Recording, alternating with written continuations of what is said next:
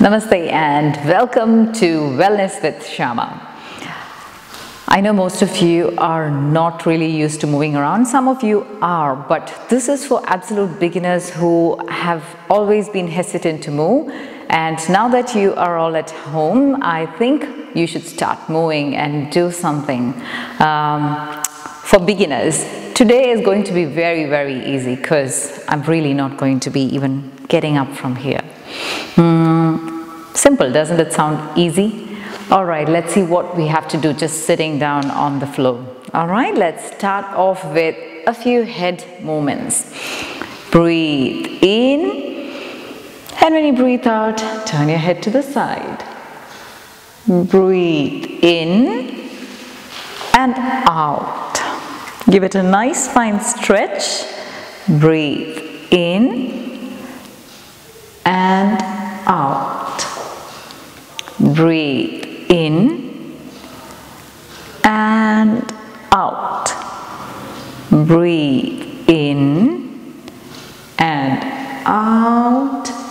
Breathe in and out. All right. Now we'll try another head movement, which is pulling your ears closer to your shoulder. Try not to lift your shoulder though. Let's start. Breathe in and out. Give it a nice fine stretch. Feel all those muscles on your neck. You'll feel it on the nape of your neck and also on your shoulder sometimes. Breathe in and out. Breathe in and out. Breathe in and out. What I'd suggest is take it easy and slowly understand each muscle. Observe each muscle that's being worked out as you stretch your neck. The movements may seem simple, but as you practice this with more awareness, you realize how many muscles are required to just do a simple action such as this one. Breathe in and out. So by doing so and by realizing that it is a moment that you can take to appreciate your body for what it is. All right, now let's do a complete head rotation, dropping down your head to one side and breathing out, allowing your chin to drop onto your chest. Onto the other side, dropping your head completely and rotating it as you breathe in and breathe out as you drop your head down. You can do it along with me. I'm going at a very, very slow pace. Breathe out as you come down. Breathe in. And one more round. Breathe out. And in. We've completed 4 rounds of circular motion. Now we do it to the opposite side. So we drop our head and breathe out and in, out and in, out and in, out and in. That is so relaxing. For many of you who are working from home, sitting at a desk, not usually having a proper desk to sit at, not having a proper position to work in, you might experience a lot of neck, shoulder and back aches. This one is a perfect way to relieve stress in your neck and shoulder. Moving on, let's do a little bit of shoulder rotation. So you breathe in, put your palms on your shoulder and then swing your elbows in as you breathe in and breathe out. That feels good. Let's do it again. Breathe in and out. Breathe in and out. One more round. Breathe in and out. Now let's do it the other way. Breathe in, pull it from behind and out. Breathe in and out. Breathe in and out. Breathe in and out. That was nice. All right. Now let's stretch our legs a bit. This might be not so easy if you're not used to sitting on the floor. Use your hands to support your back. You may rest your hands behind your back, or if you feel comfortable, just by the side of your body. Try and keep your spine erect, okay? Which means try not to hunch as you sit. Let's keep this back nice and straight, right? All right. What do we do now?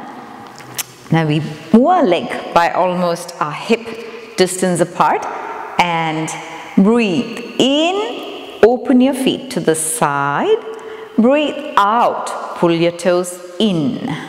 Breathe in and out. Didn't I say this was simple? Breathe in and out. While you do this, try and keep your knees on the floor. There is a tendency to do this. So let's try not to do that, and instead keep your knees grounded and in and out. Breathe in and out. Easy peasy. Now we go on a full leg rotation, breathing in, stretching and breathing out. In and out.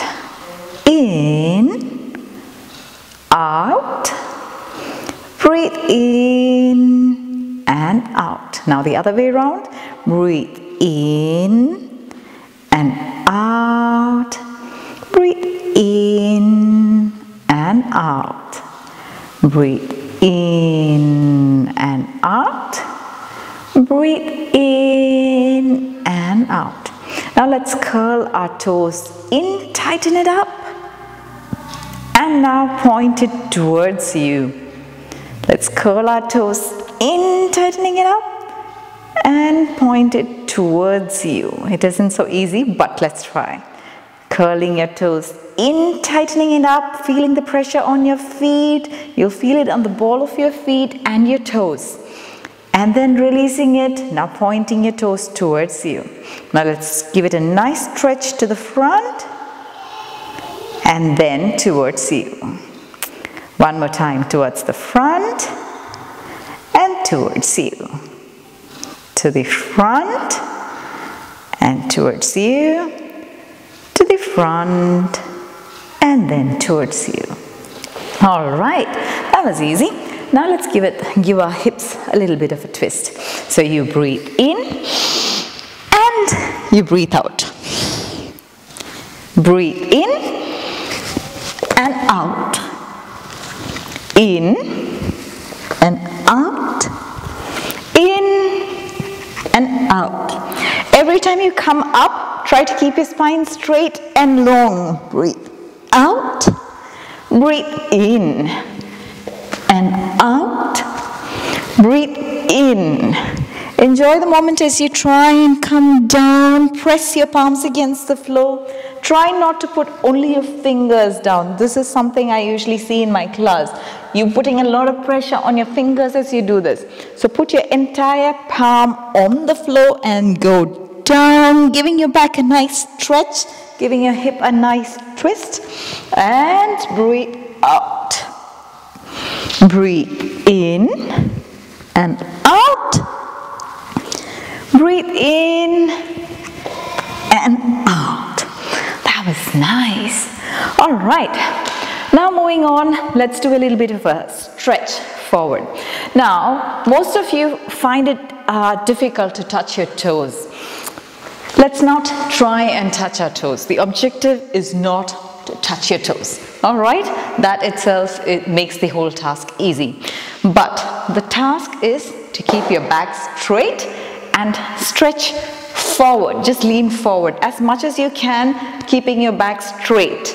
All right? So let's try again. 1, 2, 3. Breathe in and out. Breathe in and out. Breathe in and out. Breathe in and out. Breathe in, out. Breathe in and out. Breathe in and out. Breathe in and out. Breathe in and out. Breathe in and out. Well done. All right. Moving on, let's do a little bit of a knee exercise or warm up. So you breathe in, lift your leg towards you. Now push it out. Out. Breathe in and out. In and out. In and out. In and out. In and out. In and out. Breathe in and out. In and out. Let's do it with the other knee. Breathe in and out. Breathe in and out. In and out. Breathe in and out. In and out. Breathe in and out. That was easy, wasn't it? All right.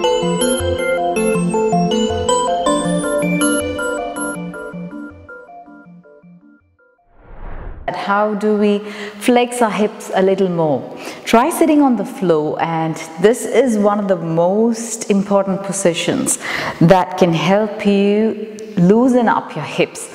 And by loosening your hips, you have lesser chances of injury. And here we go. This is called the Badhakonasana traditionally, or more popularly it's called the butterfly position. Badhakonasana is also referred to as a cobbler's position, because if you look at Indian cobblers back in rural India, you see them sitting like this. The best thing about Badhakonasana is it helps to tighten your pelvic floor muscles, and that can keep a lot of problems at bay if your pelvic floor muscles are strong enough. All right, now the most important thing while practicing Badhakonasana again is to keep your back straight. So if that means you cannot keep your back straight while you pull your legs in, I need you to try and keep your legs far enough so that your back remains straight. Now to explain, I'll show it this way. So if you sit like this, facing your feet to each other, and you can maintain your back straight, that's the right position. Now try pulling your legs a little more inside. Is your back straight? If it is, you're doing good. Now let's try pulling it a little more inwards. Is your back still straight? Fantastic. Let's do one final stretch, pulling your legs as close as possible, keeping your back straight. All right? While you do yoga, the one most important thing you should remember is you have to follow your own pace. You do not have to compete with anyone. You do not need to try and replicate exactly what someone else is doing. So which means if you're only comfortable keeping your back straight at this posture, maintain it that way. All right, now what do we do once we achieve a straight back in Badhakonasana like this? You can keep it at any comfortable pace that you find, and now start flapping away. Now this is why they call it the butterfly posture, because from afar, when everyone in the class is literally fluttering, it looks like butterflies from afar. And that is how it got its name, butterfly position. Now to add a little bit of restraint, put your palms against your knees and try and see if you can pull your legs further downwards. Now to give that one final stretch, again, maintain your back straight, breathe in, stretch up. When you breathe out, you keep going down as long as you can maintain your back straight. And if you can't, stay at where your back remains straight and hold. If you can go down, keep going down as much as your body lets you. This is so relaxing. It stretches your entire back. It opens up your lower back. You feel all that tension in your lower back release as you go down in this posture. Let's do it again sideways, just for your sake. You breathe in. Now, if this is where your back can stay straight at its maximum, maintain it there and breathe. If you can go further, keep going until you can maintain your back straight.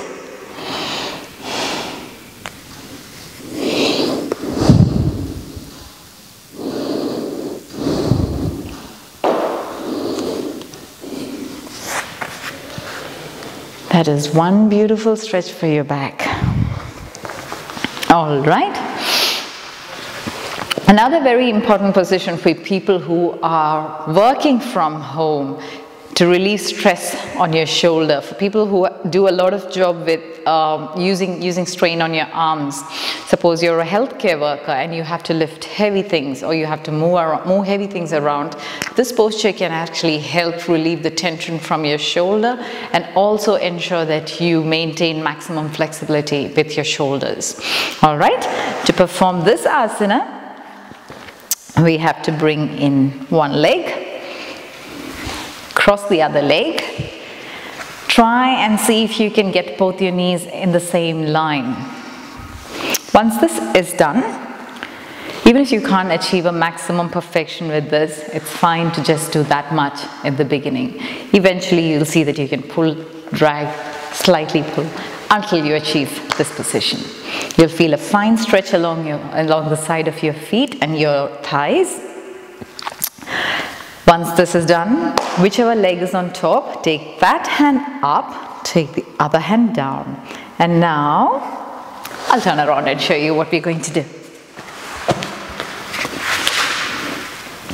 One hand up, one hand down, saying, hello. You can shake hands with your own hands. So this is all right, even when you're isolating yourself.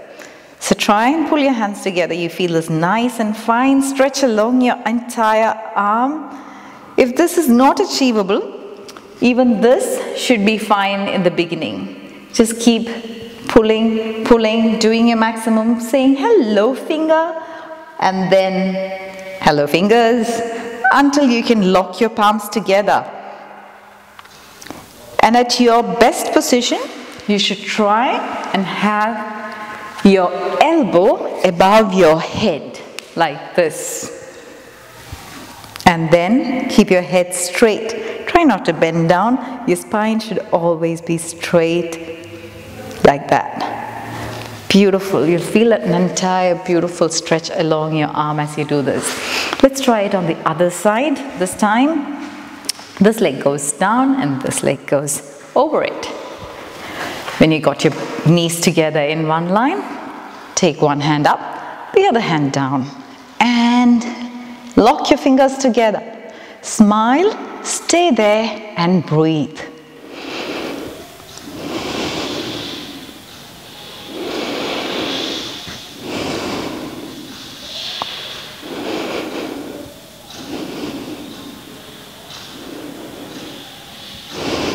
This is called the Gomukhasana, or the cow face asana.